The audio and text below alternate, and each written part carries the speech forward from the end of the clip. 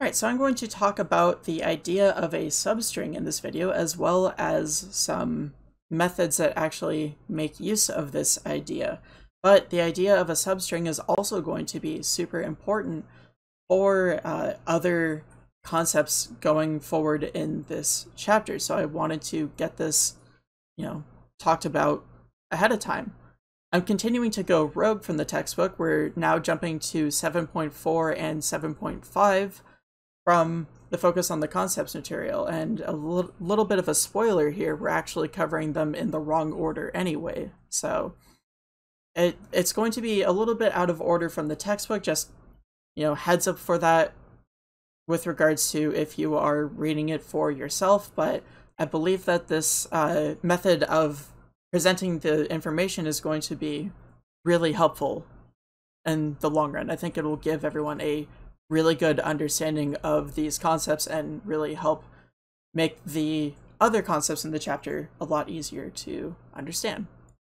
So a substring is a string completely contained within another string. That's sort of the fast way of saying it. The more accurate way of saying it is a string whose characters are completely contained in the correct order within another string. So for example, ta space ma with an uppercase M is a substring of Santa Maria.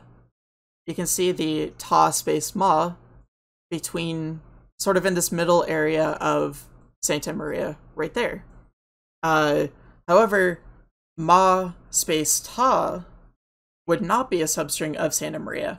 All the characters are there. In fact, the ma is there and the ta is there and even the space is there, but they're not in the right order, which means that it's not actually a substring. The order, as well as the individual characters, is really important here. The string containing just the letter A is a substring of blah, because blah has just the letter A in it. Now, what's really interesting is that the empty string is actually considered a substring of any other string. It doesn't matter what, the empty string is always a substring of it, because you could just say that the empty string is contained between any two characters of the string, and also before the first character, and also before the last character, because the empty string isn't any characters at all. You can think of it as like the division between the two characters, even, if it helps to think of it like that. And then a string will always be a substring of itself. So for example, Visual Basic is a substring of Visual Basic, as long as all the capitalization is correct, because remember, we talked about this with 2 upper and 2 lower. Capital V, for example, is not the same as lowercase v.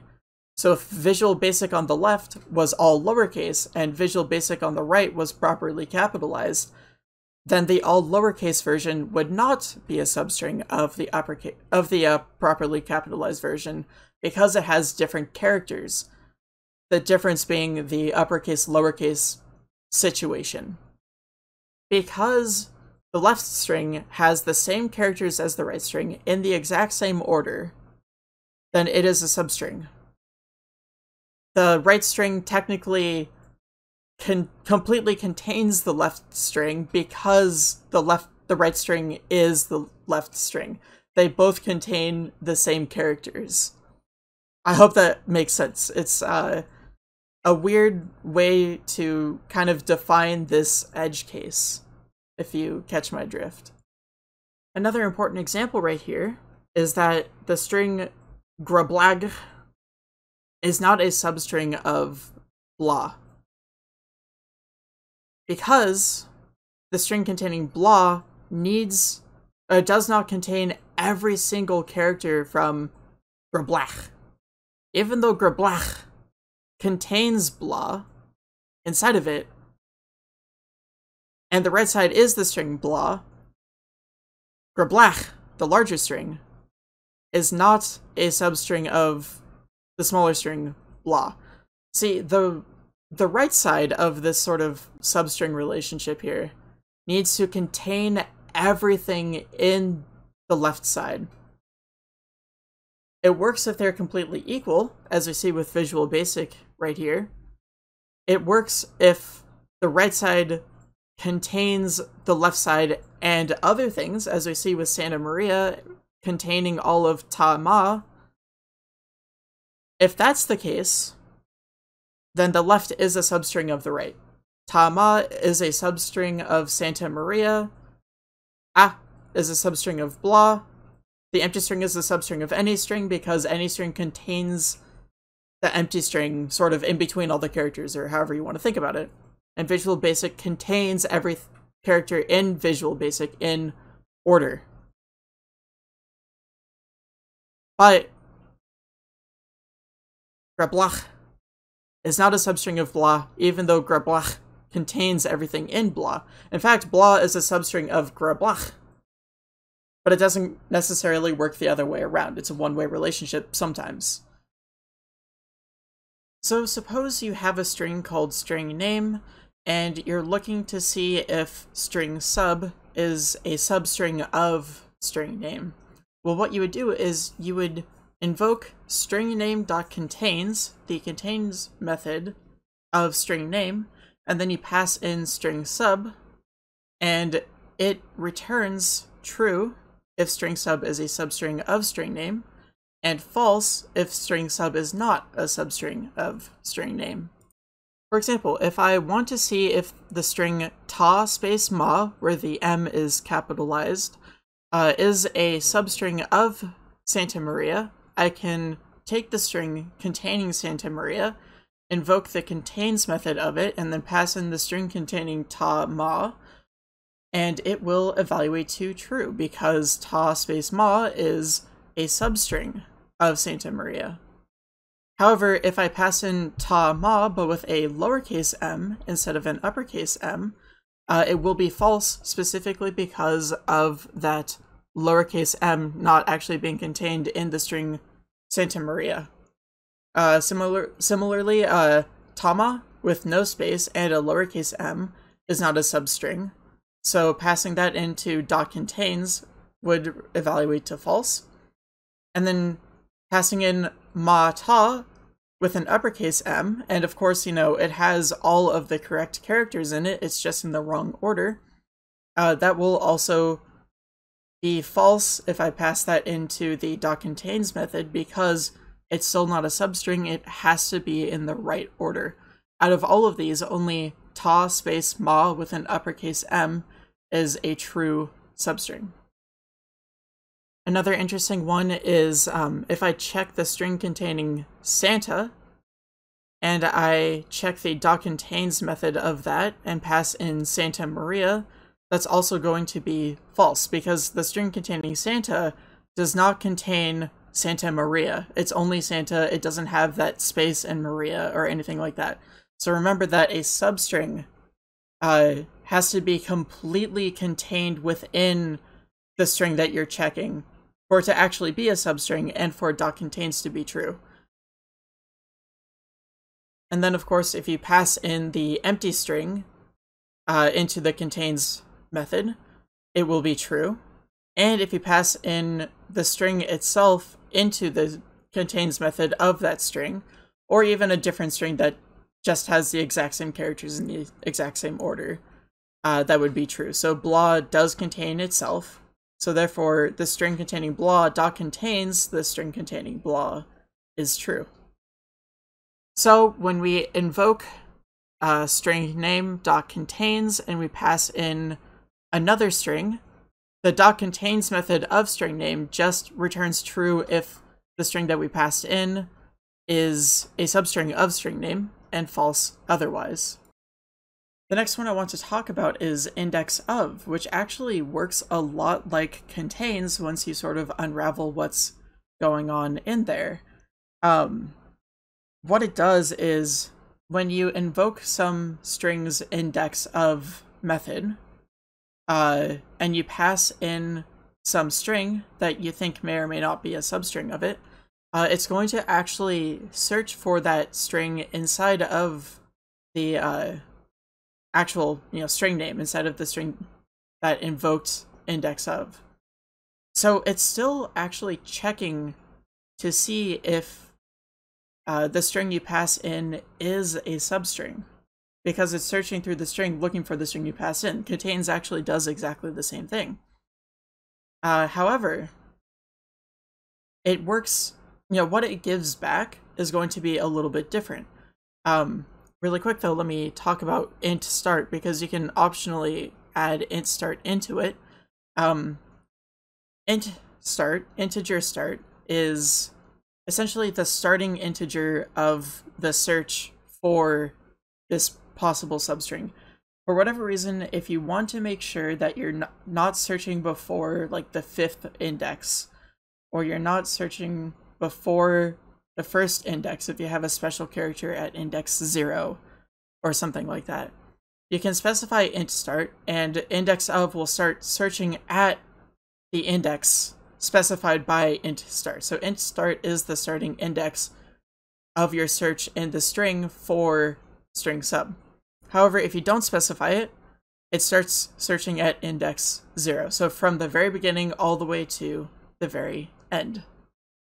Alright, so the return values are sort of what makes index of feel a little bit like contains. Essentially, if index of didn't find string sub in string name, it returns -1. Otherwise, it returns a non-negative integer. Now, that doesn't mean that string sub isn't in string name if -1 is returned. It may be that it's not found after the starting index that you specified. If you specified it starts at index 5, but it's not found after index 5, but it is found before index 5, well, if you specified index 5, index of will only start searching at index 5 and after, which means that it will never find string sub, even though string sub is a substring of string name. It just appears before where it starts looking. So if it's not found, then it returns -1. If it is found, if it is found either after 0 or after the starting index that's specified, inclusive of course, it returns the index of the start of the first instance of string sub. If there are multiple instances, it returns the start of the first index, the index of the start of the first instance, my apologies. If it's found. So that number will actually be between 0 and the length of the big string minus the length of the small string. Just because there's only... So you have to account for the amount of room it takes for the small string to actually have all of its characters in the big string. So if you're looking for a length 1 substring and a length 10 string, it will be between 0 and 9. If you're looking for length 2 and a length 10 string, it'll be between 0 and 8, and so on and so forth. But the returns are either -1, if it's not found at all, or some non-negative number. Either it's negative and you didn't find it, or it's non-negative and you did find it. And it's a good condition for if statements, right? If if it returns something less than 0, then you didn't find it. If it returns something greater than or equal to 0, you did find it. So back to our array. This time I actually capitalized the S and M in Santa Maria here, but if I am looking for the index of the string Maria inside of string city, that index is going to be 6, because Maria starts at the index 6. And note, of course, we wouldn't be able to find Maria at index 7, 8, 9, or 10 because it's a 5 length string, so it couldn't even fit in 7, 8, 9, or 10, so it would have to stop searching at after index 6. But if I was looking for this string containing Maria after, starting my search at index 4, it would still find Maria at index 6 and return 6.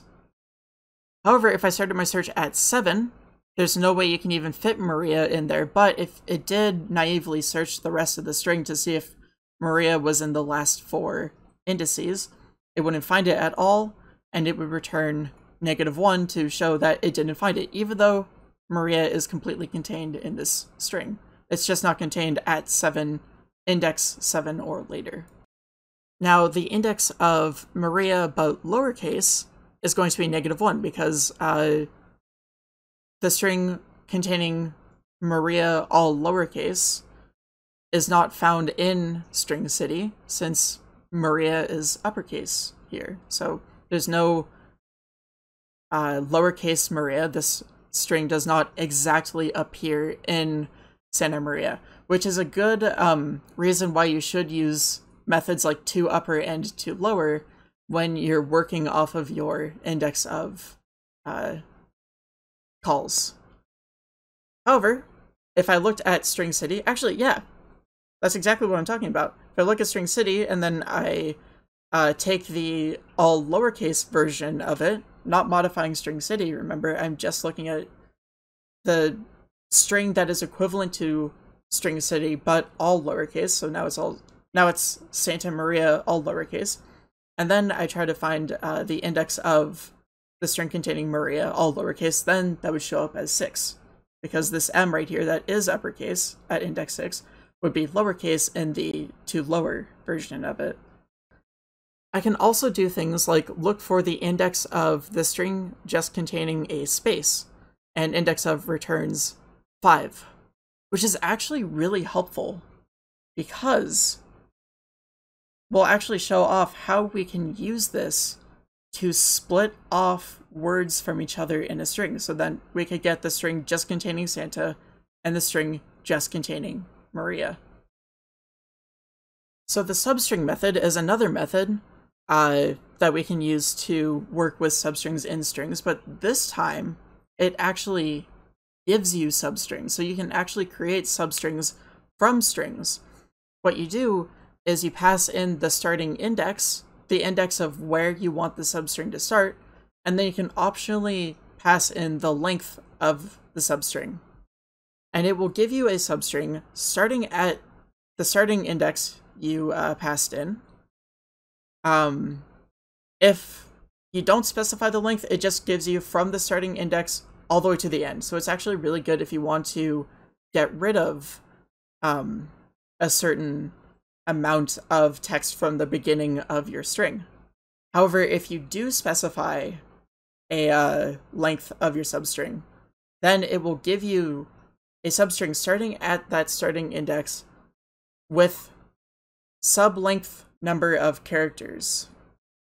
So if you pass in 4 and 5, it will give you the substring starting at index 4, length 5, which means that you'll have the characters at indices 4, 5, 6, 7, and 8. So here's some example substrings. The substring starting at index 3 of length 5 is the string ta space ma. The substring starting at index 6 and not specifying a length, which means that it goes all the way to the end, is going to be Maria. Substring starting at index 4 with length 0 is going to be the empty string, and in fact, it doesn't matter what index you pass in. As long as it has length 0, it will give you an empty string. The substring starting at index 2 of length 1 is going to be the string containing the letter N, not the character N, but the string containing the letter N. So you can use substring to give you length 1 strings, as opposed to indexing in and then using toString like we saw in the last video. So it's another way of doing that. If you want to make a copy of the string, for whatever reason, then you can just pass in 0 as the starting index and no length, and that will give you a new string that is equivalent to the string you started out with. And then if you pass in the just some starting value. It doesn't even matter what that starting value is as long as it's greater than 0, but if you pass in some starting value and then you pass in the length of the string, then you get an error. Because, let's say we passed in 1, and we're trying to get a length 11 substring starting at index 1. So 1 would be A, 2 would be N, 3 would be T, 4 would be A, 5 would be space, and so on and so on. The 10th character would be A, but then we still need an 11th character since we're trying to get the string of length 11, and that doesn't actually exist. So we would get a runtime error off of that.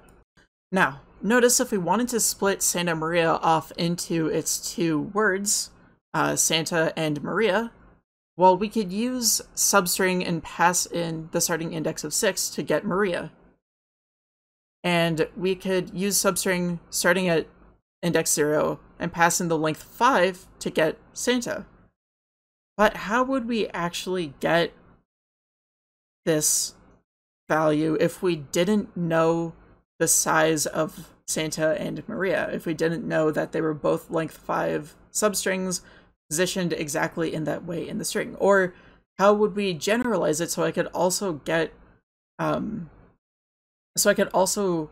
split off the words from, you know, other cities that have two names in them. So like Nevada City, Carson City, Fort Bragg, Pismo Beach, all that kind of stuff. They all have different combinations of first word length and last word length, I believe. So we can't hard code values like this if we're trying to make a program that actually splits the words off entirely. So we have to be a little more creative about how we do it. And there's a couple ways that we can do that, and I'll show some of them off in the programs, but really quick, I wanted to run through one way using substring.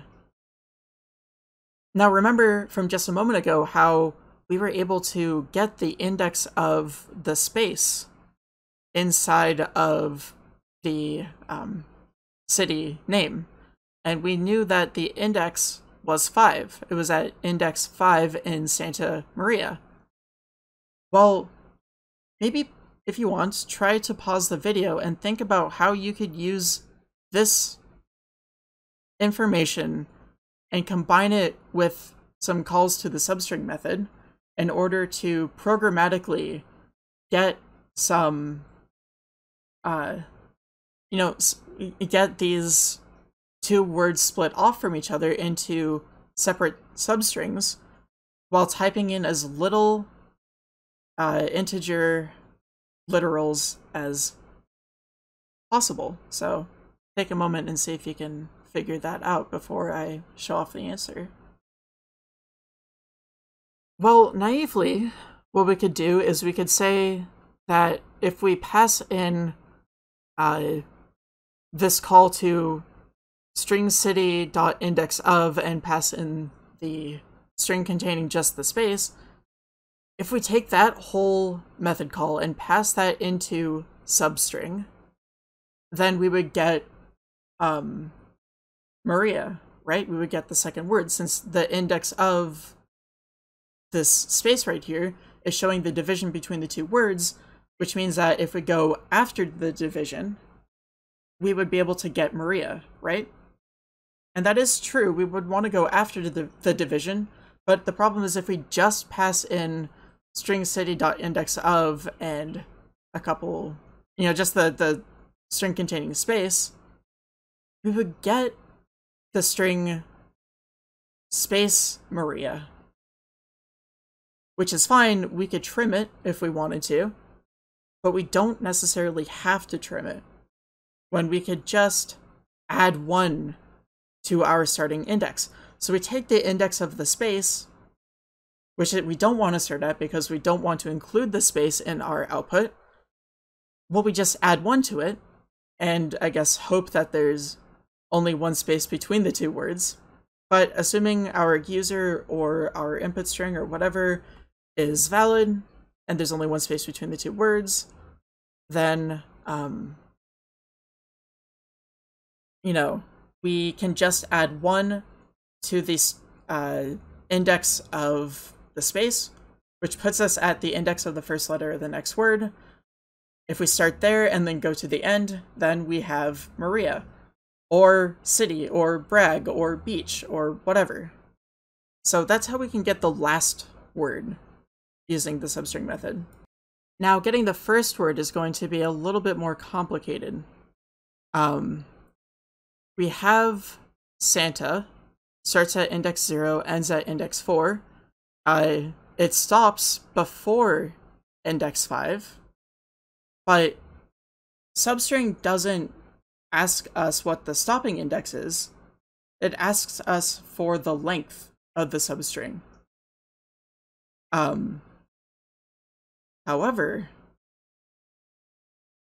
if it stops before index 5 in this case, then that means it starts at 0, and the last index, the index of the last character, is 4. And if you count 0, 1, 2, 3, 4, that's actually 5 numbers that we've counted. So if it stops directly before this string containing a space, and we know that it does, we know that there's no spaces before index 5 specifically because index of gives us the first instance of a space that appears in our string. So if it stops before 5 and it starts at 0, then the length is actually going to be 5. Now, if our space appeared for the first time at 8 and we started at 0, well, we still would put the length at 8. Because, in that case, if you count up indices 0 through 7, it's the same number of counts as counting indices 1 through 8, for example. So it's like counting on your fingers, except you start at 0 instead of 1. You still get 8 total counts, even if it adds at 7 in that case. But all that means that we can use the value of index of when we pass in the space as the length of our substring. And what actually happens here, when we pass in the length, we use the index of value as the length of our substring, then we get 0 as our first argument, 5 as our second, which is the same thing that we have up here. We get the string containing Santa. But you can do that if you're starting at index 0. And that's really important. If you're starting at index 0, you can do that trick. Now you have to modify it a little bit if you're starting at indices after 0. So for example, if you wanted to start at 1, your length, you have like a special character like a $sign at the very beginning, right? Your length wouldn't be equal to the index of the space or the index of whatever delimiting character you're using, like a period or something for currency. You want to start at it, you want to put that as your length. You would put that value minus 1 as your length because you're traveling 1 less on your journey over to this special, space character or whatever. Or if you start at 2, you would be doing index of minus 2, and so on and so forth. But it's a really neat trick if you want to use that. Now, when it comes to the substring method, the substring method can actually throw an argument out of range exception when your starting index is less than 0, or when the starting index is greater than or equal to the length of the string. So for example, if I tried to start at index 11 when I call substring like this, if I tried to start at index 11, it would not be valid because there is no index 11. So if I pass in the length of string city into the substring argument, it would try to start at index 11, which doesn't exist, and therefore the whole thing would go bad. So you have to start at a valid index no matter what. You also have to pay attention to the length that you pass in if you choose to pass in a length. So the length also has to be non-negative. It can't be less than 0. And you also have to make sure that your starting index plus the length is less than the length of string name. Because if it's greater than or equal to, it will throw this argument out of range exception. So you might want to check that in some of your if statements when you're working with this. Now, of note here is that index of can also throw an argument out of range exception if you choose an invalid starting index following these rules up here. It has to be a valid starting index. All right, so what we have here is a program that just rearranges your name. You have to type in your first name, and then you hit space, and then you type in your last name. In my case, Iris space Kohler. And I click the rearrange the name button, and it outputs Kohler, comma, space Iris. Not just Kohler space Iris, but Kohler, comma, space Iris. Isn't that fancy? And if there's no space in there, then it will give me an error. Now, the way this is working is it's going to take in the user input and trim it, which is always good practice, and then it will look for the space inside of the name. If there's no space, then it gives that error, like we saw before, but if there is a space, if it's not equal to -1, or if it's greater than 0, or sorry, greater than or equal to 0, or greater than -1, what they're going to do is separate the first and last names. And they use the same trick that I showed off before, using the index of the space. So they'll separate those first and last names, starting at 0 with a length equal to the index of the first space contained in the string. Just like we saw with Santa Maria, this would be 0 and 5. In my case, it was 0 and 4.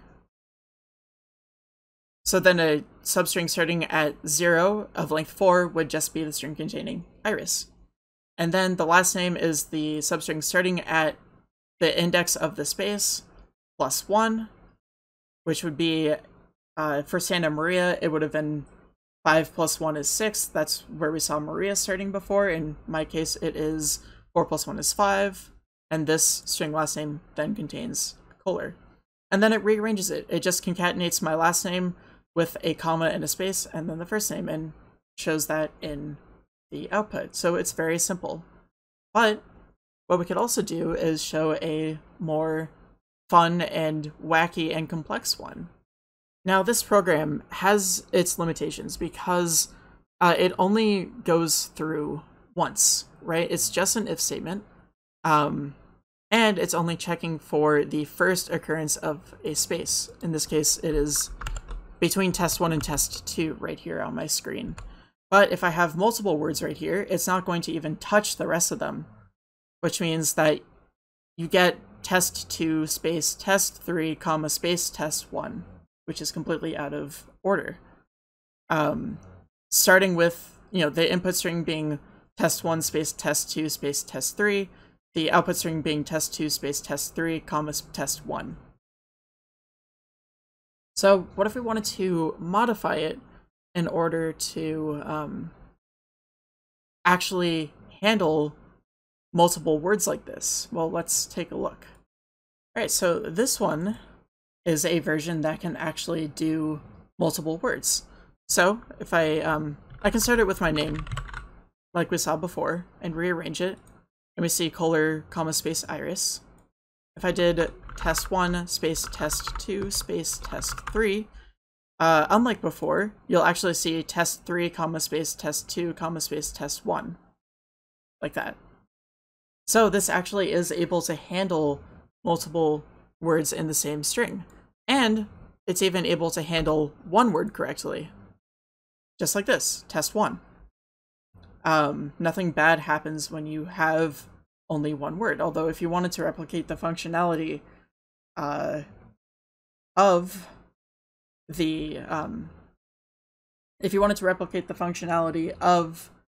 the previous application where it needed at least 2 words, it would not be hard to modify what I have here to do, and I can show that off. Let's take a look at the code. Alright, so the first thing I do is I get the text from the user and I trim it, so no spaces in there. Sorry, no leading or ending spaces in there. And then I check to see if the resulting string is empty, which essentially checks if the user didn't put in anything or if they only typed in spaces, like things like that. So if it's empty after I trim it,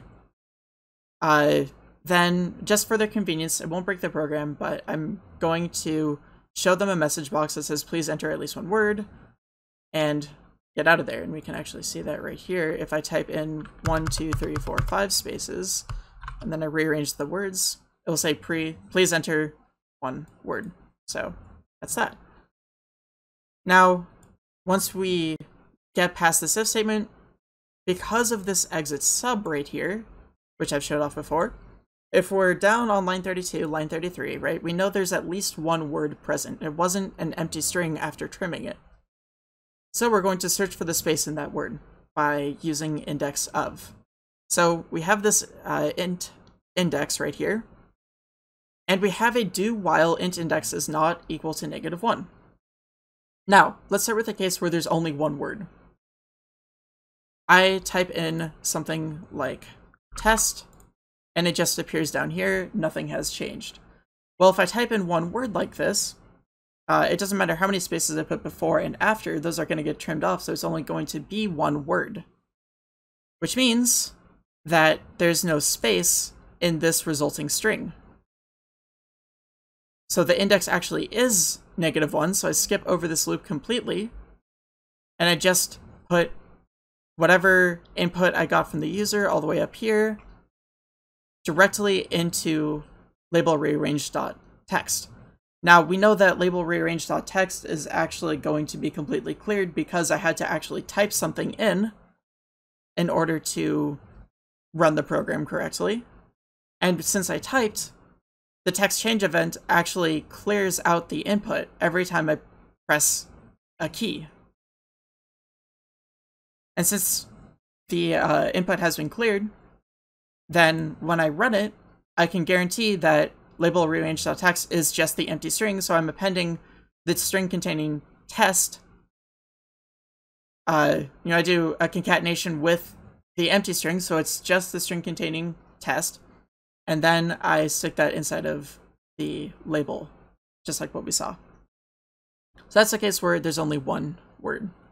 Now, when there's 2 or more words, we have a similar idea, but, this time, int index is going to be greater than -1.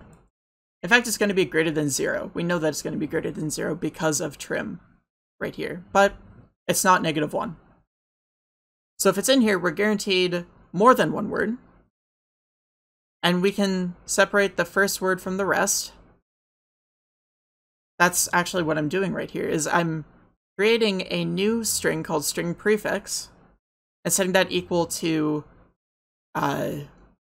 the substring starting at 0 and ending at the index of the string. It's the same trick that we saw before. However, then what I'm doing is I'm modifying string words itself, which we haven't seen done before. I'm essentially chopping the first word and the first space off completely by setting string words equal to its own substring starting at the index of the space +1, starting at the beginning of the next word, assuming that there's only 1 space separating both of the words, which we have tools to check for that. We will have tools to check for that later on, and then we can actually use those to detect and make sure that the user input is valid before continuing on with this program. But regardless, I chop off the first word and stick that into string prefix, and then I take the remaining rest of that string, that remaining substring, and I set that equal to string words, so now string words is 1 word short. Once I do that, I will actually do something a little bit crazy. See, what I'm doing is I'm trying to put string prefix into the label. And the first time we go through this loop, the label is empty. So this is the empty string on the right side. This is our first word. Let's say this is Iris from when I typed in my name. However, I also prepend it with a comma and a space. So after this step, we have comma space Iris, and then nothing left. Now what I've done is I've actually set a breakpoint at line 52 because I want to show off what label rearrange.txt looks like. So when I put in my name, Iris Kohler, like this, and then I rearrange the words, let's take a look at autos. There we go. Right here, if you can see it in my, oh, even better. The text visualizer right here. This is sort of a pretend label so that I can see what's inside of this text field. And you'll see that the value is comma space Iris.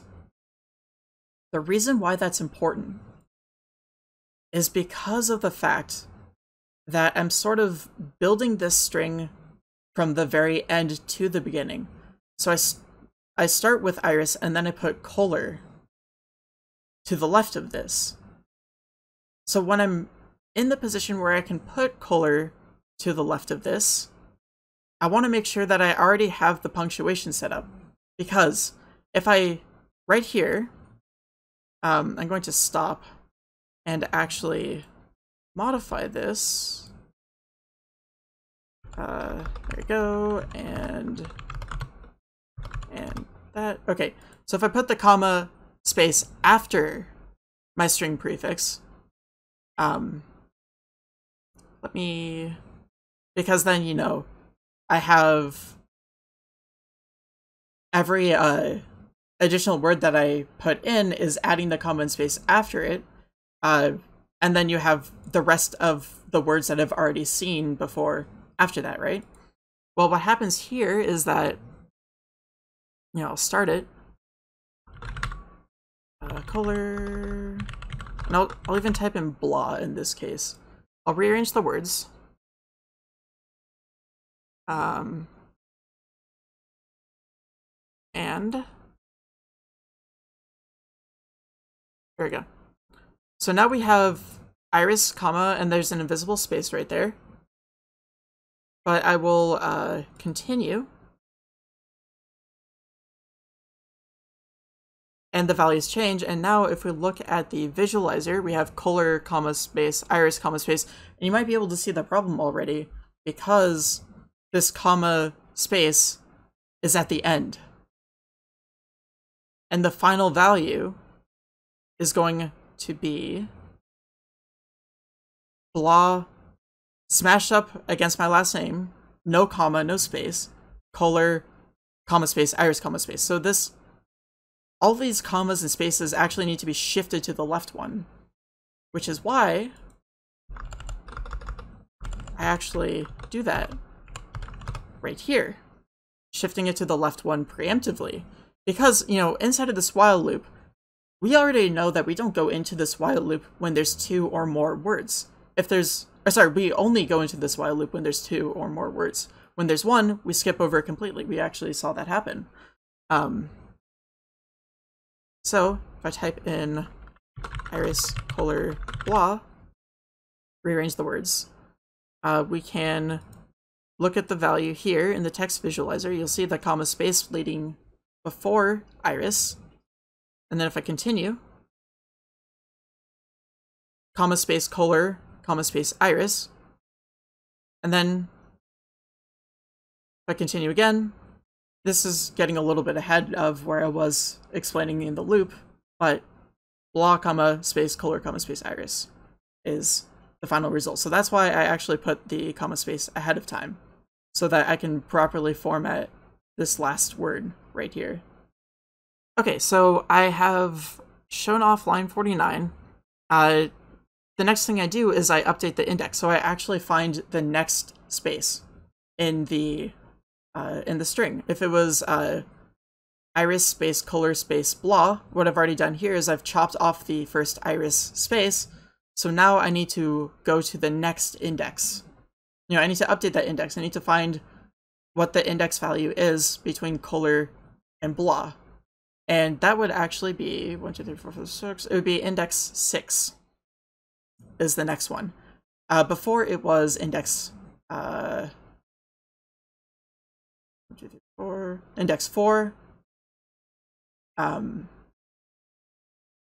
If I kept it at index 4, then it would chop my last name in half, which we don't want, so we have to update it. It would become index 6, and that would separate color and blah.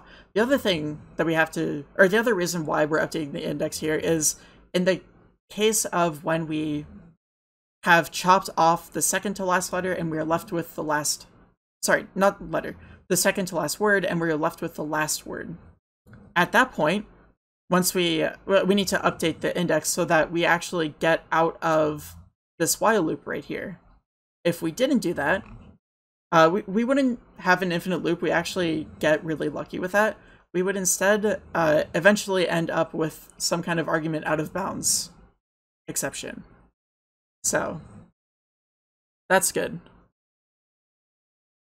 So yeah, we update int index and we go back up to the top of the while loop and we go again and again and again and again.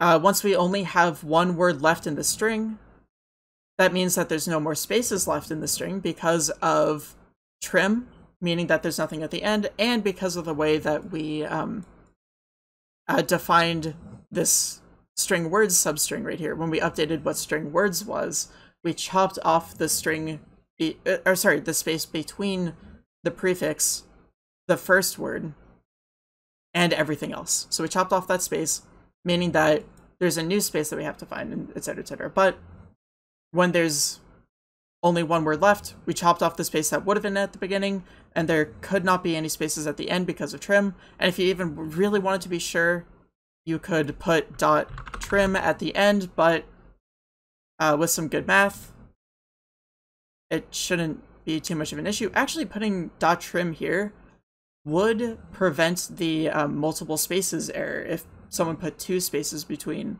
the 2 words instead of 1 space, actually. So we should do that. So we'll trim it. We'll take this substring and we'll trim it just in case. Let's see. Avoid 2 plus, or let's see, greater than 2 space problem. There we go. Yeah, we trim it, and then we know for sure that the next, you know, there are no spaces at the beginning or the end, and there's no spaces in the middle of the word because this is the last word. So this index becomes -1, we break out of the loop, and we come down here.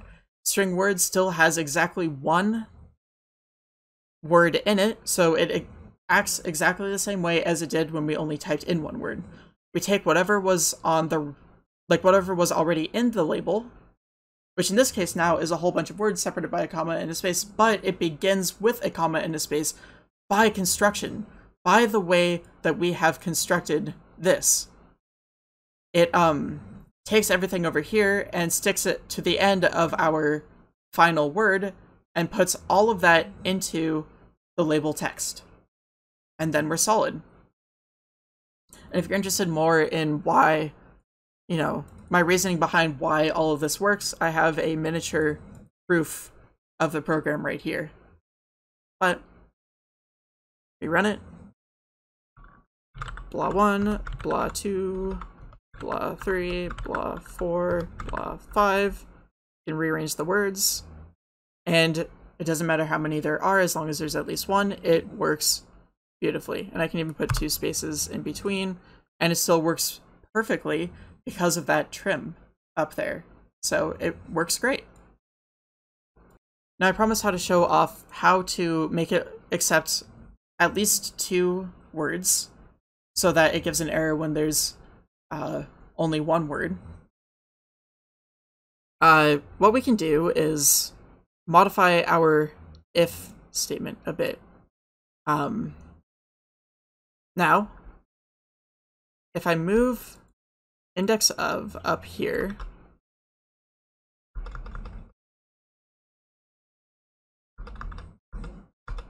And the only reason why I'm doing this rather than doing it directly in the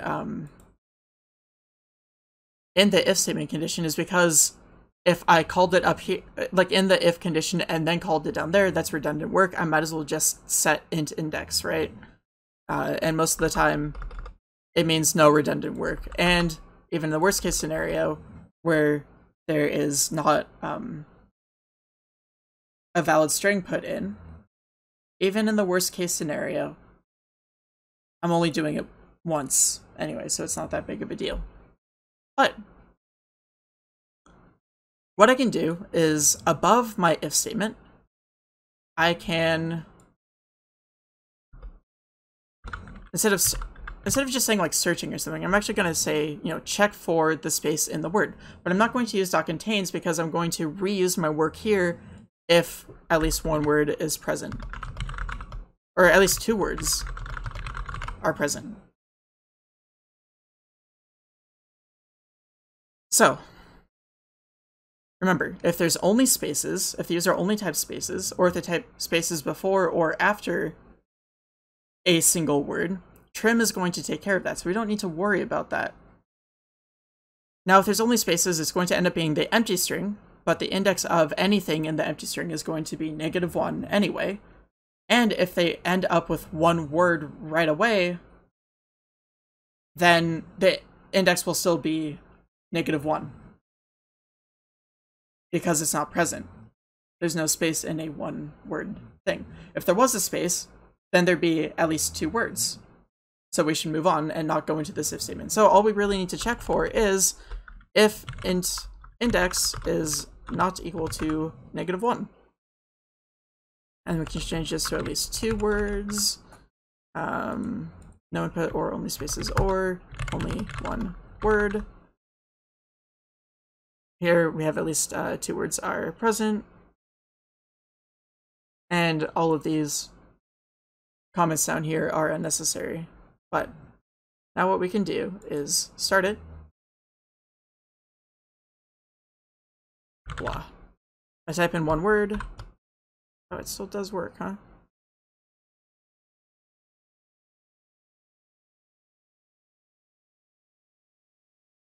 My apologies. This is what happens when you code live on camera, is you make mistakes. Don't code live on camera if you can help it. See, I check for if int index is not equal to -1, which actually means that it should filter out valid claims. Yeah, there we go. I have to enter at least two words. But I did enter at least two words. I negated what my condition should be. I'm currently checking for if it's not equal to -1, which is what I check for down here. That's wrong. I need to check for if it is equal to -1. And then I don't need an else or anything like that. I can just leave the while loop as is. We just know that we'll enter in here at least once, and I can even make this a postfix now, where I wasn't able to before. Before, when I was only checking for if there was at least one word present, right? If it was postfix, that would not work well with only one word. But now, I'm filtering out one-word cases, and in fact, I can check that. But that means that I would be able to use post-test, not postfix, I apologize, post-test, which means that I would be able to guarantee that the loop runs at least one time. So now, okay, if I type in just blah, it'll say, please enter at least two words. Oh, apologies. If I type in blah blah, then that works perfectly. I should type in blah blah too, so you can see the difference there. That's great. If I type in a whole bunch of spaces, it gives me an error. If I type in nothing, it gives me an error. So that works great. Here's the post-test version of this loop right here. It's exactly the same, except I just changed where the condition was. And you'll see that if I type in blah right here, it's caught by that if statement above, so nothing happens. And if I type in blah, comma space, or sorry, blah space blah 2, it rearranges the words just fine. And that reason why we can do postfix here is because of the fact that we're checking for only one word. If I wasn't checking for only one word, if I just check for str words equals empty string, if I did that, it would cause problems. If I only had one word, we get this argument out of range exception. Length cannot be less than 0. So that would be bad if we had it like this when there is only one word, because then there's only one word, it automatically goes into the loop. It tries to make a substring based on -1 right here, since -1 does not show up in since the space does not show up in a string containing one word, and then you get this argument error like that. So